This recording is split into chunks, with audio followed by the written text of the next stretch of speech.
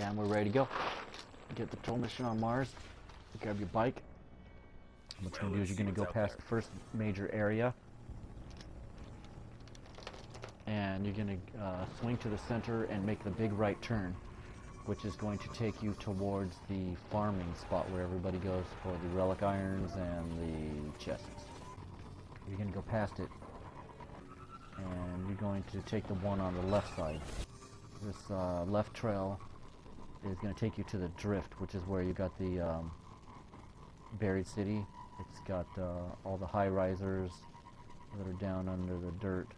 Okay, after you make the last left, you're going to turn right, and there's going to be a bridge. You do not have to go under the bridge. You can begin where this area before the bridge. I just went under it, but what you do is you turn left, you jump up onto this ledge, and there's another tunnel at the end of it with no lights. This entire area has no lights. You can have a flashlight turn on once you get in there, and you're going to turn right at the end of it.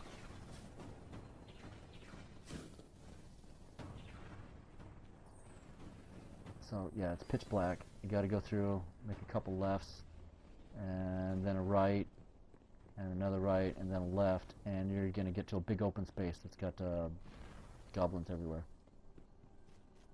So you need to move past this. I usually run along the wall. I got nothing to kind of go by, so. And then you got to make a left here. I accidentally turned right, but actually you're supposed to turn left.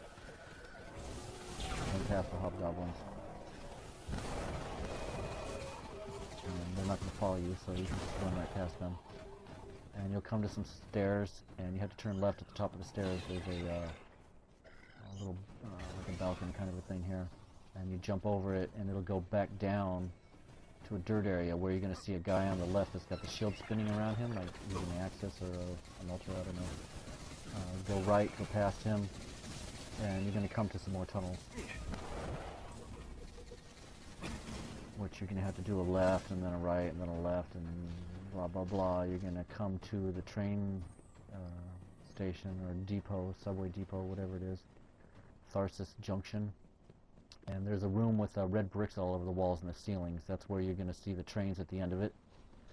And you can jump right over the trains. Just go around them, and you're going to turn right. Has some billboard signs. And then there's a left turn to a little room. Once in the room, you're going to go to the end. It's a dead end on the left side.